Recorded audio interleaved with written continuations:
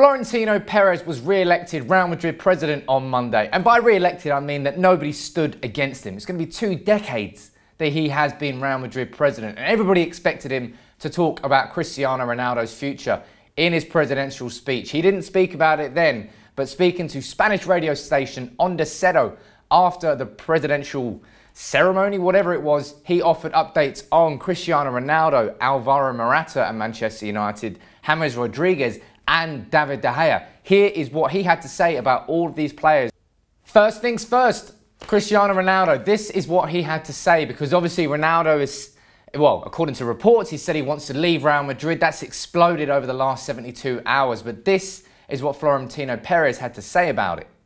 He said, "I do not want to draw conclusions. I know Cristiano, he's a great guy and a professional. All this is very strange.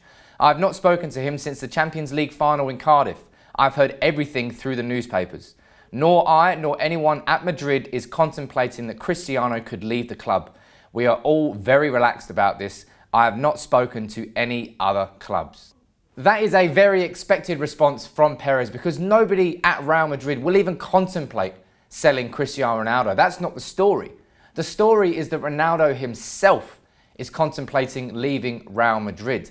And it all revolves around this tax situation. So while Real Madrid have no intention of selling Ronaldo, that will never change. It's all down to whether Ronaldo himself wants to leave. And of course, in a transfer, a club has to want to sell a player and a player wants to leave, because when Ronaldo left Man United, we got 1 more year out of him. But I'm not saying that Real Madrid are going to get 1 more year out of him. I'm just saying that even if Real Madrid don't want to sell him, it might not just be up to them. The main premise of the story is Ronaldo and these tax accusations. And this is what Perez had to say about that. He said, "What happened to him has affected his credibility. He will surely tell us and we will see what happens. The tax issue I do not know well. Our obligation is to comply with tax duties. The principle is that, and Cristiano has always had the will to fulfill them because I know him as a person. He has to fulfill his fiscal obligations like everybody. His lawyers have said that he has never hidden anything, and I believe in his credibility. If there is no concealment, there is no bad faith. And his lawyers say there has been no concealment, so there is no will to cheat." And I think Florentino Perez has hit the nail on the head there, because this tax accusation and allegations has nothing to do with the €15 million fine. Ronaldo made 4 times as much as that last year alone. He can pay that. It's the damage it's going to do to his credibility and the brand CR7. That's his life. That's him. That's what he doesn't want to be damaged by these accusations. And I hesitate to think that even if this whole situation comes out rosy, Ronaldo's found completely innocent, some damage would have been done to it, whether that be a small bit of damage or a big bit of damage. But the overall conclusion we can draw from these comments by Perez is that Real Madrid have no intention of selling Ronaldo. We all knew that anyway. And it sounds like they're going to try and help Ronaldo as much as possible in terms of fulfilling these obligations to the taxman. That doesn't mean that they're going to pay the money, doesn't mean that they can make the taxman go away, but maybe that's what Ronaldo wants them to do. And maybe that's why the pressure is being put on Real Madrid to make the taxman go away. But they are the official updates on Ronaldo from Perez. But it's not just Ronaldo that he's been talking about. According to Perez, there has been no bids for Cristiano Ronaldo, Alvaro Morata or James Rodriguez. This is what he had to say about that. He said, "No one has made us a single offer, not for Ronaldo, not for Morata and not for Rodriguez." Now that goes in contrast to the reports that we've been seeing, that Man United have had a 52.4 million bid for Morata turned down, and that we put in a 60 million second bid offer. So if Man United haven't put in any offers, what's going on? Maybe has it all been invented by the press, or is Perez just keeping his cards close to his chest?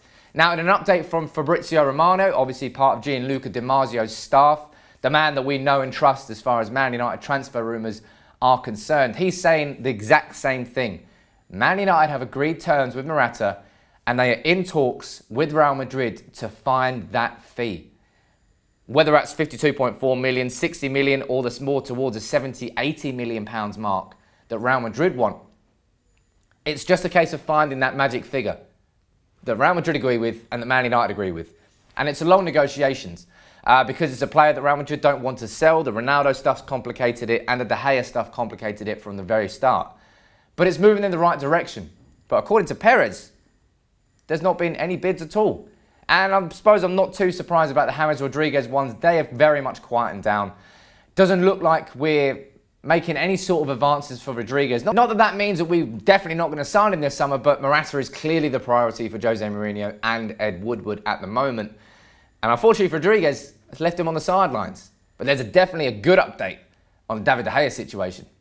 It really does sound like Real Madrid have given up on the prospect of signing David De Gea. Here is what Perez had to say on the De Gea situation. He said, "We haven't spoken to De Gea. The last time I spoke to him was the failed move in 2015 when that happened. 2 years ago we had an issue and then the appropriate circumstances didn't arise.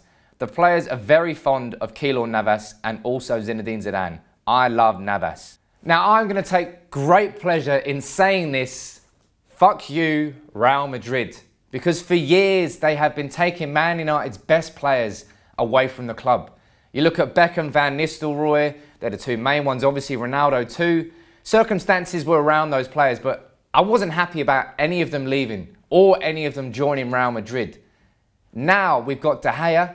They tried to sign him 2 years ago, they failed, and now they're going to have to stick with Navas, who, you know, is a great goalkeeper, but he's not David De Gea. So it is so satisfying to see Real Madrid sitting there, and they want a player from United. They're not going to get him. It looks like De Gea is staying, and that is a massive boost for Man United going into the rest of this transfer window. But that is the update on Ronaldo, on Morata, on Rodriguez and De Gea. Some happy news, some slightly not happy news. But what do you think about all the updates? Let me know in the comments below. As always, drop a like on the video, ladies and gentlemen. And subscribe to United People's TV if you're new. We'll see you soon. Take it easy.